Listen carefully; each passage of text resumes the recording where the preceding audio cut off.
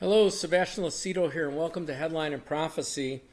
Today we're going to naturally look at what's going on in the headlines and how it pertains to prophecy. Before we move on, understand that this is our censored blog. We get censored for this blog. We've actually been temporarily suspended from YouTube, so I have to be very careful on how I lay out what's going on. You can receive our uncensored blog by becoming a member of our ministry. Go to our website, watchersoftruth.com. That's watchersoftruth.com. Sign up to be a free member. You give us your name and email address so we know you're a real person. And then every Friday, our uncensored blog is emailed to you. Also, you'll receive notes for our Bible studies. You'll have access to our free curriculums with workbooks and DVDs. Or you could do it online, and we actually have a 12-part series on end times eschatology, which is online. It's called Don't Get This Wrong. And then also we teach eschatology or end times every Saturday morning at 10 a.m. Eastern Time.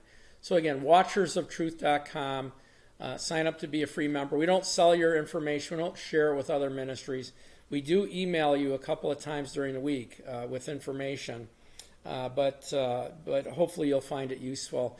Anyway, so as I go through today, understand that I'm doing it with, trying to not offend. Last week we were suspended, or not suspended, we were censored for me answering a question about who the 200 million man army could be in Revelation chapter 9. Whether it was spiritual or physical army of 200 million, who I thought that would be. I answered the question and they censored and took down the whole text stream. So, we're targeted, and it seems that we can't have our own opinion any longer. Anyway, Matthew chapter 24 should be well known to you if you study end times. Jesus is asked, what will be the sign of your coming in the end of the age? He's asked three questions, but those are the two that pertain. What will be the signs of your coming? What will tell us that we're getting closer? And what will the end of the age be like? So in verse 4, Jesus said to them, take heed that no one deceives you. In other words, the first words out of his mouth is, do not be deceived. Don't be deceived. It says, for many will come in my name. So many will come in the name of Jesus as Christians and say, I am Christ, or the anointed one, and will deceive many. So many will be deceived. He's warning, don't be deceived. He said, and here's what he said. He said, and you will hear of wars and rumors of wars. See that you're not troubled.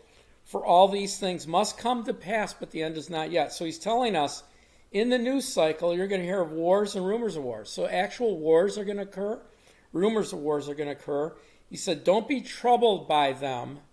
They must come to pass. In other words, I have ordained and will allow them to come to pass.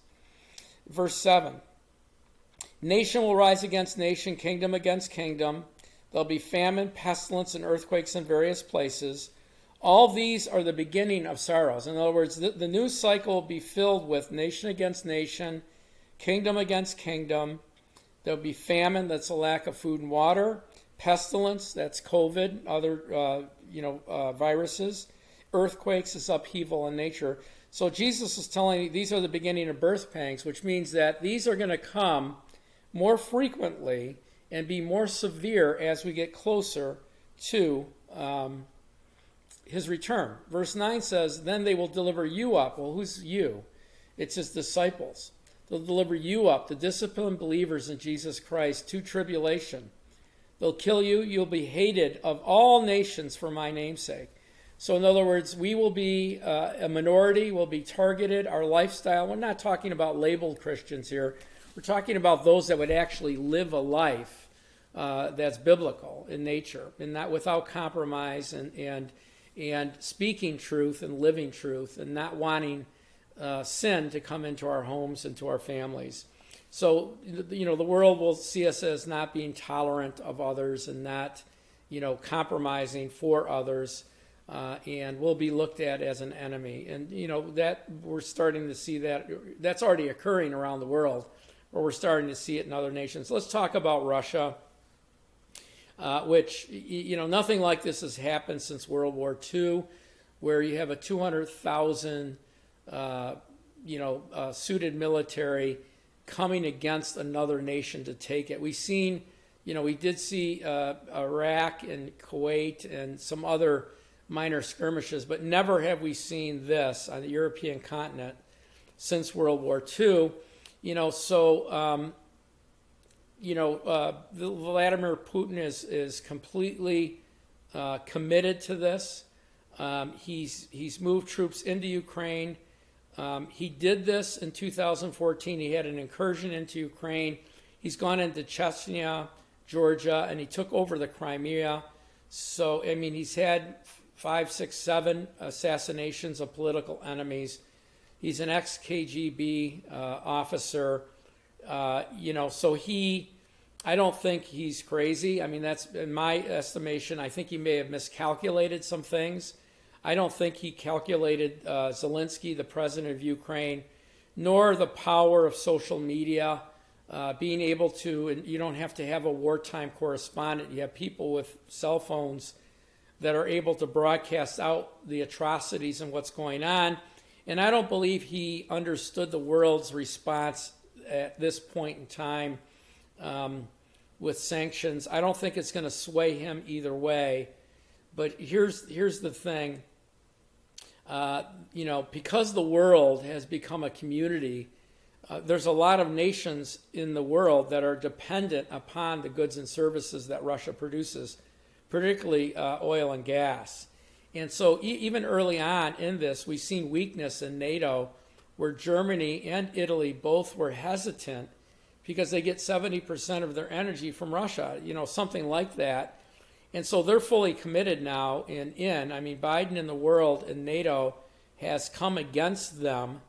And the world's watching this, and but there's certain nations that are still helping them. There's certain nations that bought goods and services. I don't want to go into who here, because clearly they're trying to protect some of these groups.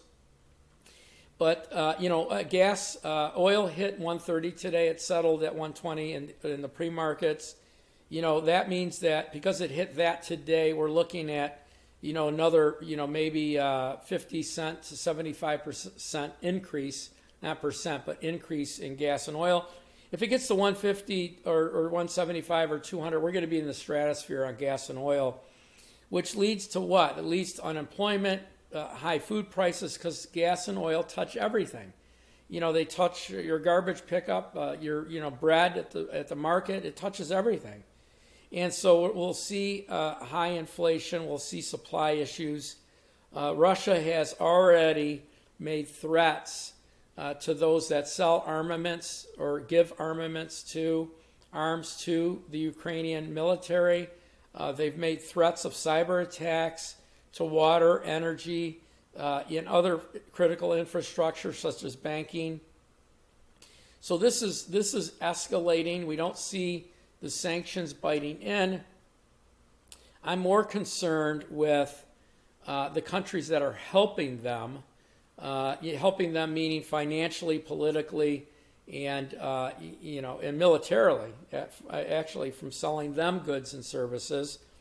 We know that Russia, China, and Iran, this is in the news, they shouldn't censor this, ran joint military operations. Why Iran would be a part of it is interesting in and of itself. There's a group, and it's called the Shanghai Cooperation Organization. Again, I want to dance around the censors here, but here are the members. Here's what they do. If you go to Wikipedia, Google Shanghai Cooperation Organization. If you Google it, Wikipedia will tell you it's a political, economic, and security alliance. It's mutual in nature. They are the largest organization of nations, even larger than NATO.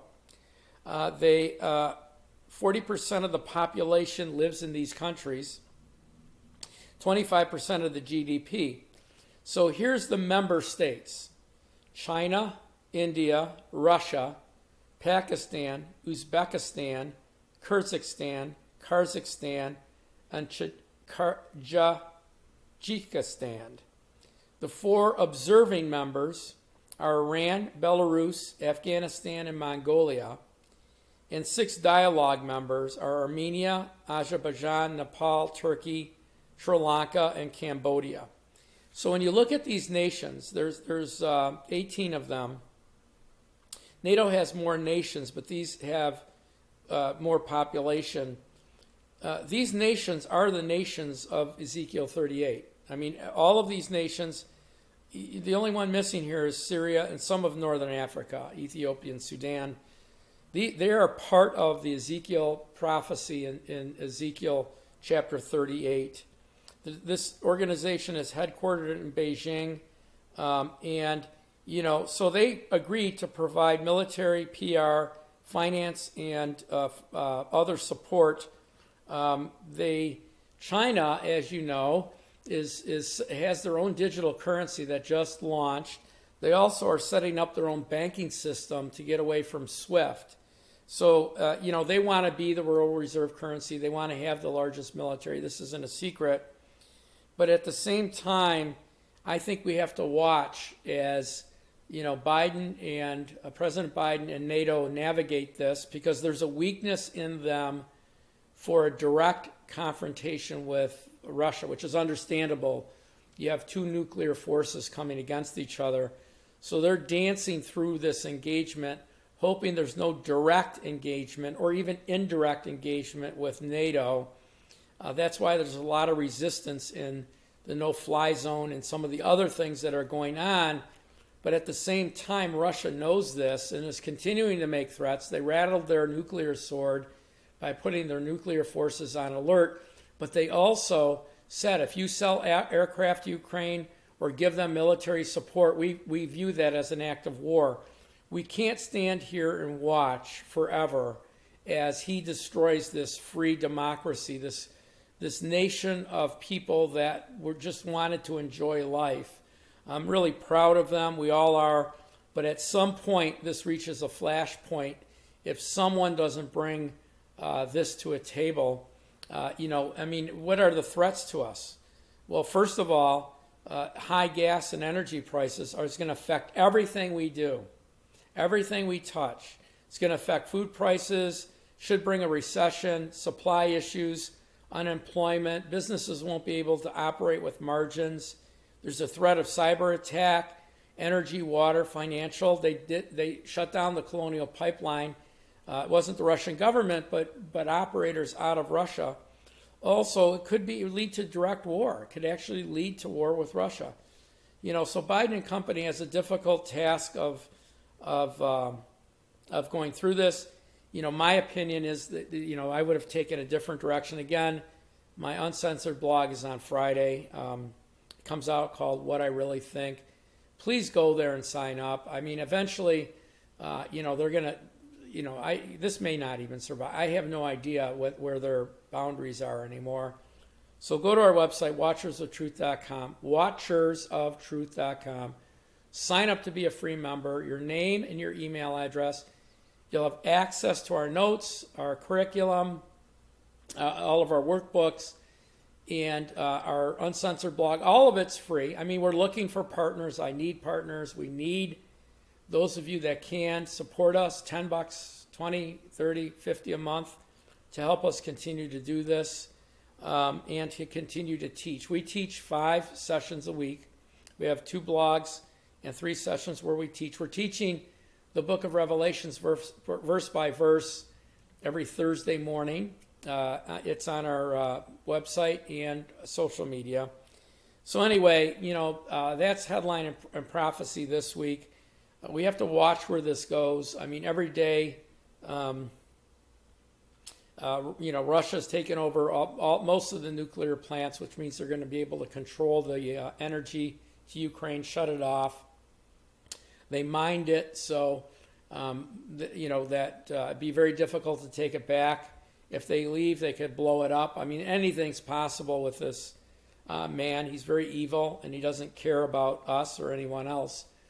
His agenda is to rebuild the USSR, the Soviet bloc, which means Ukraine was a part of it, Lithuania was a part of it, Romania, Poland, and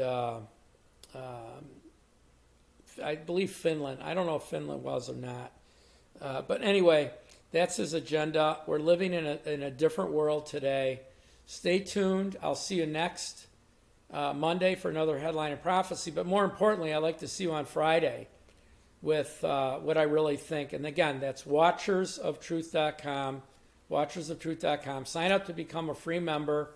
God bless you, and may God's face shine upon you. And I'll see you next Monday. Thank you.